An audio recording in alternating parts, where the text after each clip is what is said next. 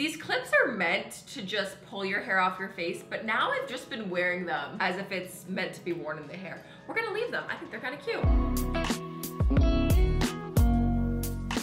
Hello everybody, it's Jacqueline. So today, this is a long overdue video. I swear this has been on my list of videos to do for probably 4 years. Thank God I didn't film this 4 years ago though, because I have upgraded to a lot better gear, I have a different process, and I really just want to walk you through how I make my YouTube videos. Before we get started, I do want to thank Filter for partnering up on this video. We will chat a little bit more about them later, but basically Filter is an amazing online music library that really just kind of streamlines the process of getting great music for your YouTube videos. You don't have to worry about like licensing and copyright and all that stuff. It's all covered with the platform. Filter makes it so easy to discover songs and like find the right mood, and they have curated playlists, so really easy if you're picking out music while editing for your YouTube videos. I know when I got started, music was like the most stressful thing, so I didn't understand what the proper rules were and protocol. Filter really is that dream platform. I'll have a link down below in the description. It'll be at the top there. You can kind of click it, check it out. And when I tell you this will make your process of editing YouTube videos that much simpler, I mean it. We'll dive more into it, but thank you Filter for sponsoring today's video. It's so great to partner up with services that I genuinely use. Okay, so I'm gonna start off explaining things kind of in the process of which it would happen. First things first, we gotta talk about is gear. Now, one, I'm gonna preface, I don't know everything about gear. I might explain something wrong. Just let me know in the comments if I'm saying anything wrong. But that being said, over like the past 6-7 years, I've really kind of dove way more into the world of gear. And honestly, that's how I learned how to use cameras properly, and even just like learning about aperture and ISO and all of those things that when I bought my first camera, when I decided I was gonna make YouTube videos, I didn't know what that was. So before I start talking about actual gear, I also feel like it's important to acknowledge that one, this may be overwhelming, but two, I also don't want this video to deter anyone from creating content because it seems like you need to buy a million things and put $10,000 up front to start a YouTube channel. That is not true at all, and that is just not the reality. This is obviously over years, this is my job, and I've slowly reinvested and kind of built this collection. That being said, ultimately all you need at the end of the day is something to record on. It can literally be your phone. Phones record at such high quality. It films sometimes in better quality than like the cameras you would actually buy. So you literally just need a device to record, and all you need is some Wi-Fi and some internet to upload it. So in simplest terms, that is a great starting point, and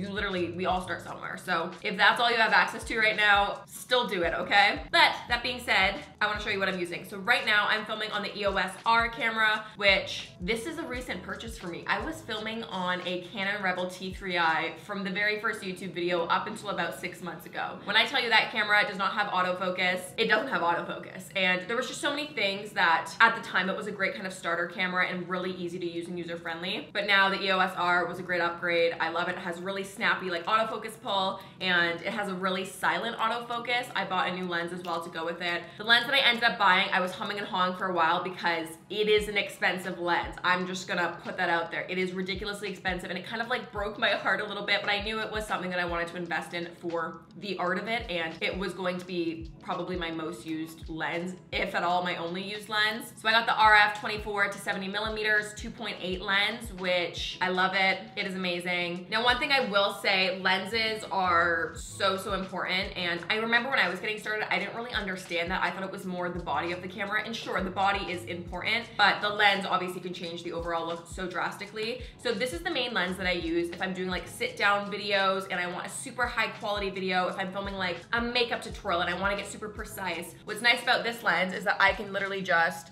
boop, make it wider. Can really zoom in it if we want to.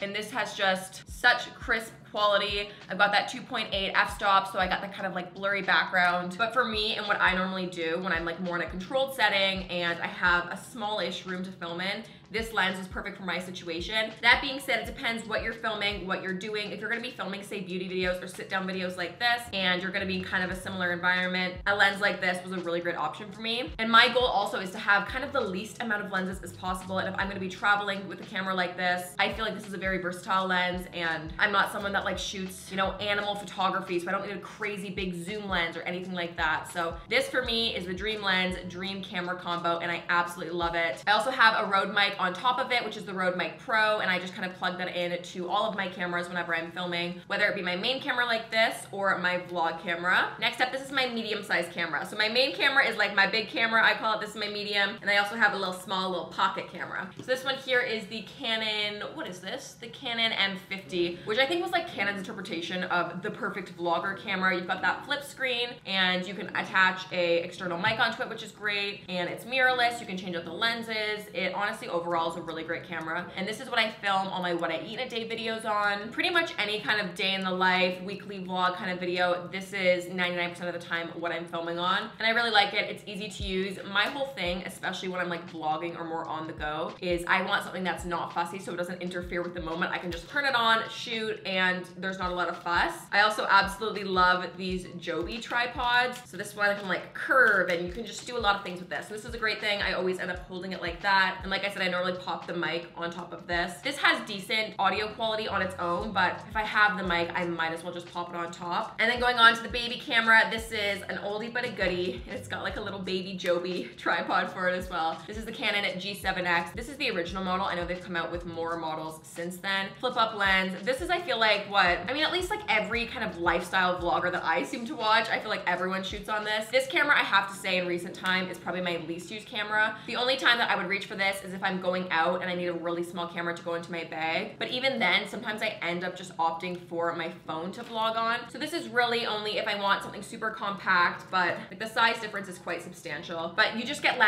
you have less options with a camera like this. So this one I would really only recommend if you're vlogging, you want something super small. But again, it still has a place and I still like it. It's still a great camera. The audio quality can sometimes be a bit on it. I actually had a little like homemade wind muff that I had put on it at one point, but I took it off. But that is the baseline for cameras. Also in terms of lenses, actually, I have these sitting in front of me. It's worth kind of talking about. I ended up getting a mount adapter for my new Canon camera, just because the R camera, it's a mirrorless camera. It actually has different lenses that go with it. So all of the old lenses that I had for my DSLR before weren't compatible with this. So what you actually have to do is get a mount adapter, and basically I kind of pop this onto the camera and then I pop the old EF lenses onto it, and then it actually works. So the reason that that's good is if, yes, you have an old collection and you are not ready to make the switch and you don't want to have to buy new lenses, there are options. For me, something that I remember when I was considering switching over to the R was the fact that I love this lens. This lens is what I use to shoot all of my videos on, and it gives you that amazing blurry background. This is the Sigma art lens. It's the 35 1.4. The 1.4 means you're gonna have a really low aperture, which is gonna give you that really like blurry background, which is often more of like a cinematic kind of look. And I remember at the time, that's like all I wanted, because I had just like the standard kit lens before. So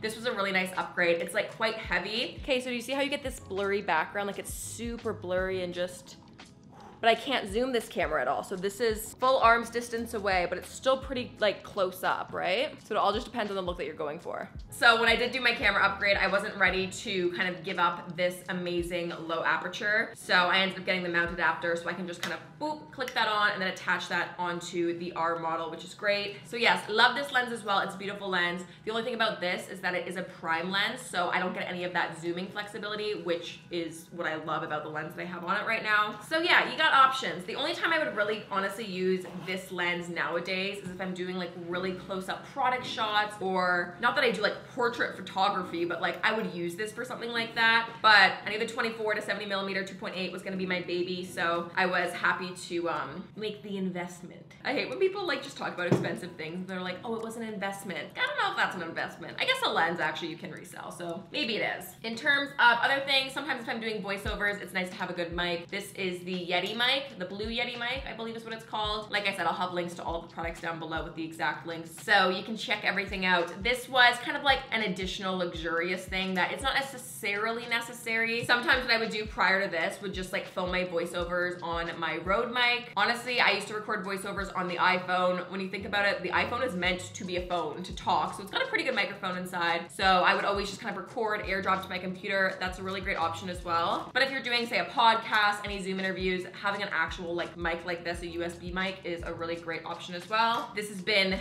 very essential for my Zoom setup. I just feel like it takes your video quality and sound quality to the next level, and then you enter a Zoom meeting and people are just like, what is happening here? That's like my favorite thing. In terms of other gear, lighting is a big thing. I normally always shoot with my ring light. I've got two umbrella lights here. I've got a reflector to kind of help bounce light. I'm in more of a controlled lighting setting here, but if you are maybe more in natural lighting, I found the reflector to be really nice to have as an option. Also, these things are kind of cool. I wish I had charged this. This is an RGB kind of like mini light thing that you basically can make any color, and it has like a dimmer on. So if you kind of want some mood lighting to add like a red lighting or like just like add a little punch of something, I've got 2 of these, and these are really useful for more of like creating a vibe. So these are kind of cool. They're very powerful for how small they are. Tripods are also a big thing. I've got a pretty sturdy tripod for my main camera. Beyond the Jobies, I also think phone tripods are really good. I'll have one like this kind of linked down below. These are just really good for taking on the go. Great for taking your own Instagrams as well. But like having a little Bluetooth clicker can be really useful. So would definitely recommend that. Ooh, and last but not least, this is very important, a backup camera battery. Also, I'm curious what actual like cinematographers and people who are like into filmmaking, what their opinion is on this. But my personal recommendation is buying the name brand batteries. I thought I could just kind of buy cheaper ones off of Amazon, and I didn't think it would be anything different or cause any harm, but I really honestly ended up killing my camera, my last DSLR. It had the worst battery life ever, and whether I was using the name brand battery afterwards or like the fake ones that I had bought, it literally would not be on for longer than 10 minutes. It would die, and it was just so frustrating, and it was my own fault, so I can't even complain about it. But anyways, when I ended up upgrading the new camera, I was like, screw it, I'm just gonna spend the money and buy the proper name brand battery. And it feels ridiculous, and you're like, why are you paying so much money for a stupid battery? Why don't they just give you an extra battery? I don't know. It's really frustrating, but worth it in my opinion, okay? Oh, I hate that it's worth it. I really do. Okay, so that's pretty much all of the gear for filming. The next kind of phase of things that I want to talk about is post-production, when we're editing, creating the video, the export, all of that. The first thing you've got to do, take out your memory cards. Obviously, memory cards are also an essential. I like 128 gigabytes, like might as well give me all that storage, you know? So you're gonna take the footage, you're gonna import it into your computer. After about a week of making videos and putting raw footage onto your computer, you will realize that your computer is gonna hate you. So that's when you're gonna wanna invest in an external hard drive. I have so many external hard drives laying around my house. I'm also someone who's very like nostalgic, and also I think it is a good practice as well to just save all of your footage. So I save every single piece of video that I've ever filmed ever in my life, as well as obviously like the finals and like the timelines and everything. So that ends up taking a lot of storage over the years. So you gotta buy some external hard drives. You gotta just do it. I pretty much always use these Seagate ones. I don't know if these are necessarily like good. I haven't had any issues with these. I'm also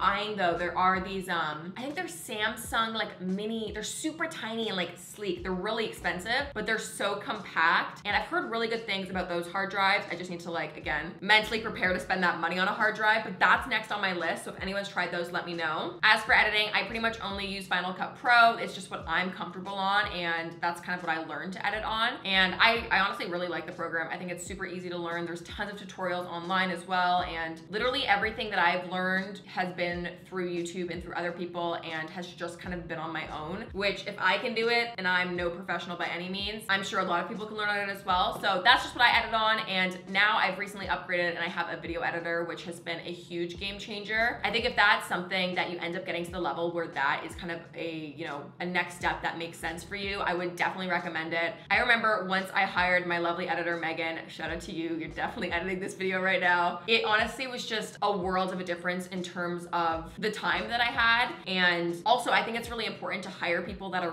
better than you at things. At first it was hard to kind of, I think, release that control because I was so used to doing everything on my own. And I also can be very bossy and picky about things. So I think there's always gonna be a learning curve with anything, but if you hire a great person and they're open to learn, and I just think you really can't go wrong. So honestly, I think that's a really great next step. It's also just great to have another pair of creative eyeballs on something. And the way that our flow kind of works, I end up just sending her the footage. She sends me an XML so I can have the timeline to work on. And I always kind of just go through and do some final touches and just add my like little kind of flair, I guess you could say, on it. And that has been working out great. And it still gives me the level of, I guess, control that I know that I can kind of go back in and just kind of dig around. But also the bulk of, you know, the storyline chopping and most of the creative and stylistic things are kind of already done, and they have like a good baseline, or they're complete. It really just makes everything a lot easier. So outsourcing is definitely something to consider, especially as you are scaling up in your own business. If you're just starting out, obviously I think it's really great to learn those skills yourself. Obviously I would not change the timeline of how anything happened. I'm glad that I am a proficient enough editor that I can either speak in that language to communicate what I want want done, but also I can kind of go in there and do things on my own. Whereas if I just had an editor right out of the gates, it just wouldn't be the same because I wouldn't know how to communicate what I wanted, I think. So yes, definitely recommend learn on your own, but also know when it's time to outsource. Okay, the next thing I want to dive into while we're editing is going to be music. Now, of course, this is where our sponsor Filter comes in. And honestly, Filter has been a huge game changer. I think that's like the #1 question that I hear all the times from YouTubers or creators. They're like, where do you get your music? And copyright and getting demonetized and licensing, that can be a whole other aspect of the job that you have to kind of learn and understand. And it can be very overwhelming at first. And I remember I was genuinely just very scared and I didn't know what was right, if I could just use music and give credit, and I didn't necessarily know all the legalities, especially when I was younger starting out, but I knew it was something that I was supposed to know. So I always feel like kind of music and using music in YouTube videos is kind of this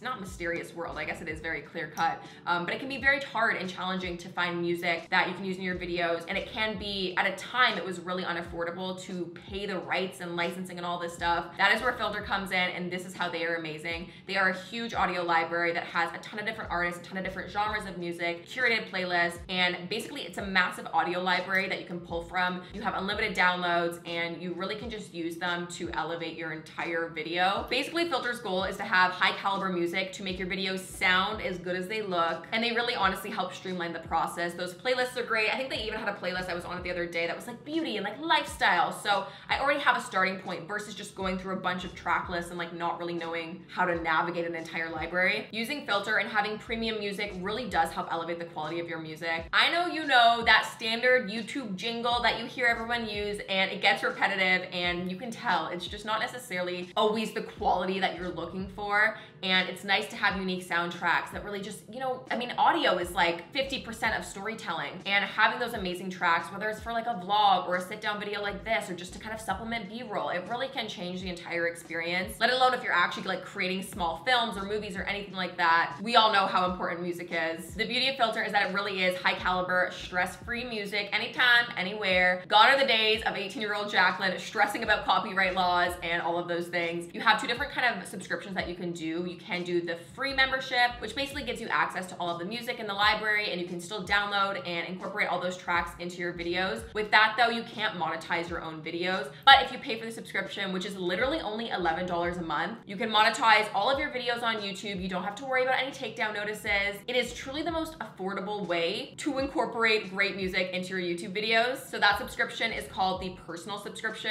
and that allows you to whitelist your YouTube channel. And like I said, I got a link down below, so if you use that, you'll get $10 off your subscription, which is amazing. So what you wanna do, click the link, sign up for the free account first, and then you'll have an option to upgrade to the personal account. That's when you can kind of add in the code and get the upgrade, which is amazing. Once you have that upgraded personal account, you'll have full control and you'll be able to monetize all of your videos. And again, have that stress-free experience with Filter that I love. Also, if you notice, we've had some music going on in the background of this video. All the tracks that you're hearing in this video are from Filter. And if you go back and watch previous videos, I'm sure you're hearing tracks from Filter as well. What I also really like about Filter, especially as a creative, is that the artists get paid and they retain their rights. I'm sure all of you have heard horror stories of artists in the music industry and people signing away their rights to their music or getting locked into these scary contracts. I'm so happy that Filter is not like that. Filter really does support their artists, and it's so nice to know that your monthly subscription fee is also going towards those individual artists who have made those tracks. So I truly wish I had a video like this when I was younger to watch, and I wish I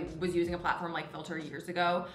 Filter truly is amazing. It makes life so much simpler. I used to spend hours searching on the internet trying to find royalty free, and that alone would totally deter me and slow down my editing process, because you know when you're like, oh, I need this specific type of music to go along with it, and I'm the type of person that I can't move on until I figure that step out in editing. And like I said, it would literally sometimes throw me off track for like 5 hours. So with Filter, it's so easy. You literally just go on, download, boom, pop them into your timeline, and it really is as simple as that. So if you take anything away from this video, please check out Filter. I think it will really help you elevate a bunch of your online video content and be an amazing starting point for your YouTube videos. So check out the link below, get some dollars off, and beyond that, you can't really beat $11 a month. That's an amazing price in my opinion. But yeah, Filter, thank you so much for partnering with me. Like I said, it really is so incredible when I get to partner with platforms that I'm already using and loving. And Filter truly is my #1. Okay, so moving on from music, you've got the music laid out, you've got the storyline chopped up in your timeline properly. The next thing that you gotta think about, which I often do as like my final step in editing, is like the B-roll to kind of make the video more dynamic. And that's gonna be like your secondary shots, whether it's like your insert shots or shots that just kind of supplement, that maybe give a bit more context to what I'm talking about, or, you know, add to the storyline a little bit more. And what that can look like for my videos, say for something like a vlog that's super casual and not like very movie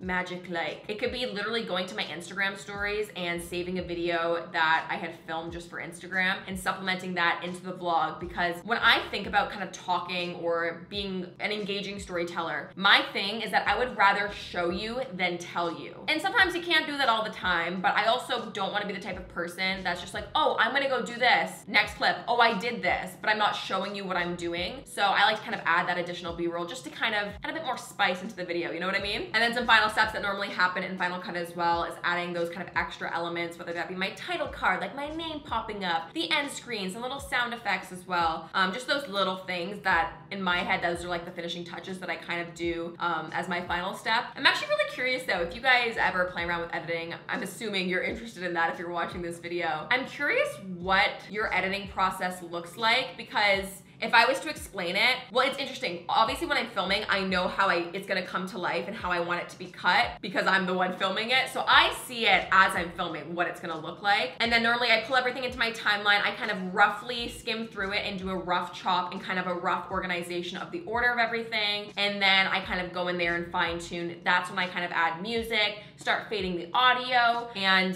the final step is those additional assets or elements and sound effects, titles, things like that. But I do normally one final watch through, normally in 2x speed, because I can't stand to stare at myself any longer. And then I export, then I start to upload. Then some final things are like cut downs, thinking about how I'm gonna share them on social. And I guess the final kind of section of making YouTube videos that I like to think of is kind of like the release. And this is something that probably is my least favorite step, if I can say that, because my whole thing when I started making YouTube videos, I just love making videos. I used to watch a lot of YouTube and I just really wanted to do it, and that's where it came from.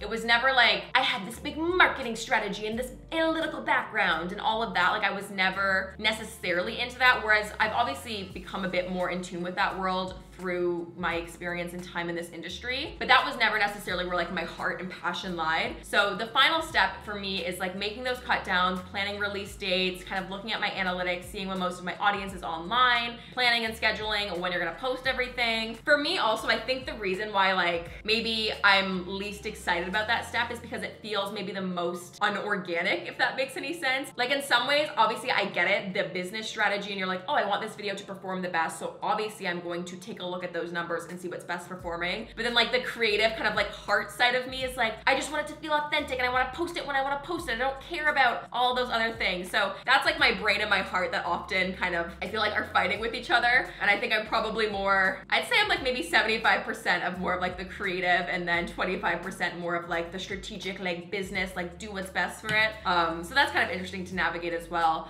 And then the final step for YouTube, I make all of my thumbnails. I just do them on Photoshop. Again, I'm no Photoshop wizard, but I've always kind of played around over the years. I used to make them on like PicMonkey, I think it was called, like a free online editor. Now there's so many amazing apps on your phone, and I know a lot of people actually make their thumbnails on their phone. So yeah, I pretty much do Photoshop. Sometimes I'll throw it into Procreate on my iPad and add in some elements. But Photoshop, honestly, overall, has been a pretty easy system for me. And then that is pretty much it. By then, it's time to, you know, hit public, make the video go live, and then that's when all of you watch it. I normally spend like at least the first 25 minutes kind of checking out comments, replying, trying to engage with all of that. Then that's it. Then the video is out there in the world and you can't really do anything else. So I hope you found this chat helpful. I remember back in the day when I got started, I would Google all the time, what is a YouTuber setup? How to make all of these videos? And like, there was just not as much information online. So I'm always of the mindset, like I'm always happy to like share the knowledge and spread the wealth. The way that I said that reminded me of, is it in She's the Man when Amanda Bynes goes, I got a lifetime of knowledge. I got a lifetime of knowledge. I'm always happy to share the knowledge and spread the wealth. So yeah, I hope you took something away from this. Let me know if you have any gear, what, you know, cameras you like to use. I always love hearing what other people do because this is just what I do and it's what I've kind of found works best for me. But like I said, who am I? I have have no professional experience in this. I didn't go to school for this stuff. I'm just making this up as I go. But yeah, this is what works for me and kind of where I've evolved to over the past kind of 7 years of making videos. Now, something that I'm not gonna dive into in this video, but if there's interest, if you want me to talk about it, I can make a whole kind of like part 2 to this. And that's gonna be more of like the creator side of things, what it's like to be a content creator in 2021, what it's like to be navigating your emails, doing negotiations, do you need a manager, do you need a multi-channel network, how does all of the back end work with contracts, signing brand partnerships, and yeah, getting sponsorships from brands. That's like a whole other side of things. And I feel like that will be an hour-long video within itself. But again, those are all things that I just kind of organically figured out as I needed to, and learning what a media kit was and rate cards and all of that stuff. There's no rule book right now, but the positive is that I think a lot more people are talking about it, and yeah, just letting people know how this kind of works. So we could do that. We could talk about pitches, we could talk about the businesswoman side of things. So let me know if that's something you're interested in, because I'd be happy to talk about all that as well. It's really fascinating, and something that I love about the way that I feel like a lot of the creative industries have shifted over the past couple of years especially is just the lack of gatekeeping. And I feel like more people are happy to share information. And I say this as someone who has been able to benefit from that as well. I've gotten to learn from other people or watch other people's videos that they so generously share. And it was something that I feel like was once exclusively reserved for people who went to film school or were in this very niche, high class group maybe. And what I think is so beautiful is that really art should have none of those parameters. And the more that we can kind of share, there's room for everyone on the internet. Everyone has access to the upload button, and really there is an audience for every single type of content, whether big, whether small, whether niche or huge, it really doesn't matter. There really is no limits when it comes to the internet. So I hope this maybe inspires you or encourages you to just kind of get up there and do it. The first video is always the scariest. I was definitely scared to post my first YouTube video, but it's so normal now. Who's not posting videos or making content for TikTok or online or whatever? So the big sister advice is just get over yourself and just do it. Your first video is probably gonna be embarrassing and it's probably gonna suck. Hey everyone, it's Jacqueline, and today I decided to start a YouTube channel. But guess what? You're that much farther away from it already, and time will only continue moving on. So that's my TED Talk for the day. Anyways, I hope you enjoyed this video. I think this is gonna be much longer than I originally anticipated, but I hope you learned something. Let me know if you enjoyed it. If you have any questions, I normally am in the comments kind of answering around. So follow, comment, subscribe, like, do all the things. Check out that filter link down below. Huge thanks again to Filter. Chef's kiss, absolutely love you. And I'll see you all in my next video. Bye.